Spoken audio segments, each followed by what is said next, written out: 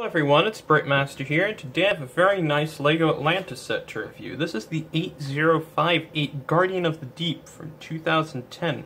This set comes with 144 pieces, was rated for ages 7 to 14, and cost you $15 back when it was in stores.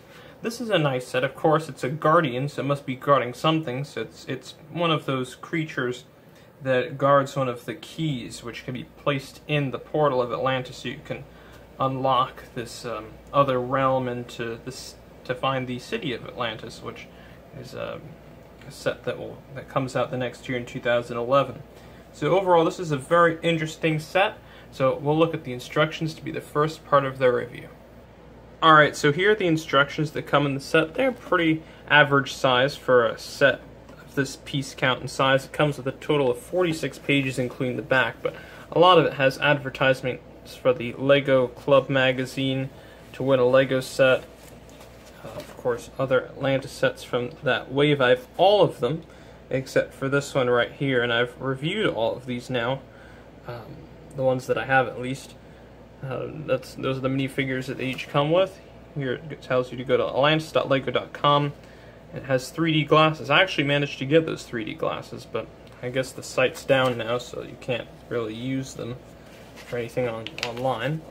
But here's a little scene of all of the first wave Atlantis sets, at least the ones that are not polybags, in action there. It's a pretty nice scene.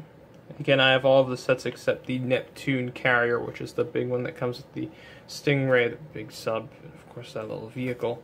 Everything else on the screen I own, and I have reviewed up until this point.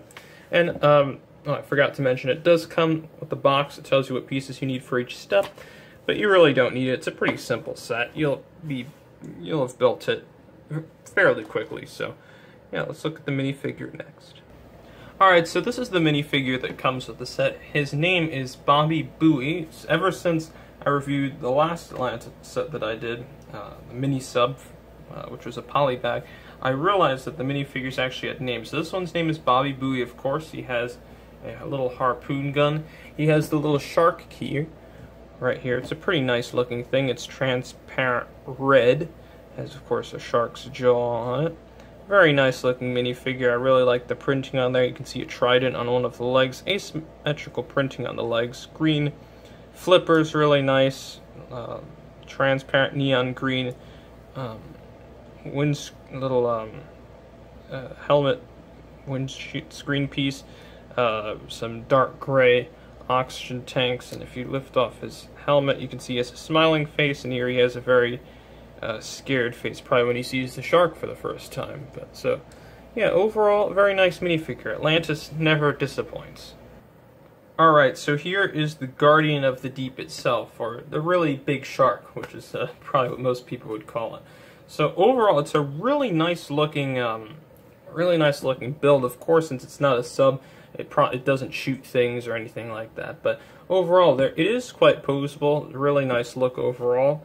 Of course, you can move the little fins here. Oh, I'm surprised this actually fell off. I think I ripped it too hard, but yeah, usually that doesn't happen. But yeah, you can move these a bit on the other side as well. You can move these up and down.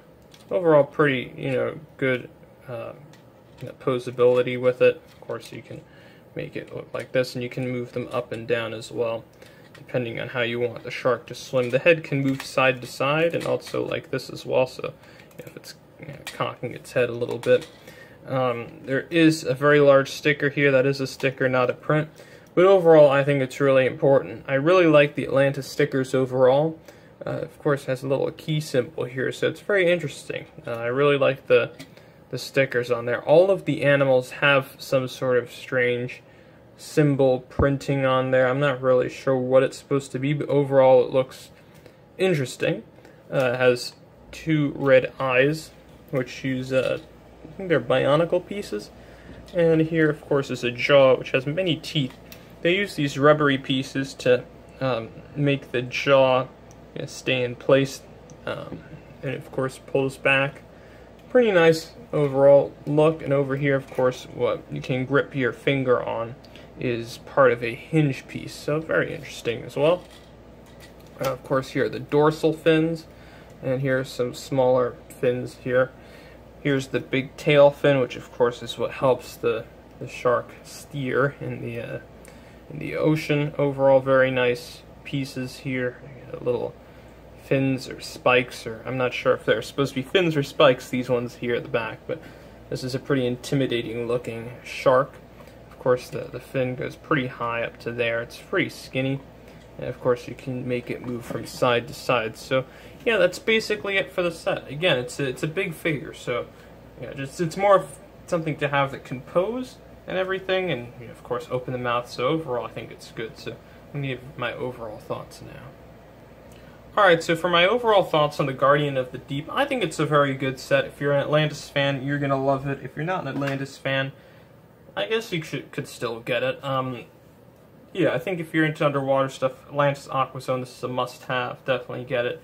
So it looks really good with the other Atlantis sets, especially the other animals like the squid from the Gateway of the Squid, or the monster crab, or the anglerfish, which comes out the next year, which I do have and will plan to review once I get it all together. There's a building process. Maybe I'll do a organization and a rebuilding video on Atlantis. There's still some that need to be finished when it comes to building before I can review them. So this one, very good set. I recommend it. Spend up to 20 bucks on it. Nothing more, 25 but maybe. But yeah, Atlantis isn't going up in price too much. So I hope you enjoy this video, and I'll see you all later. Bye.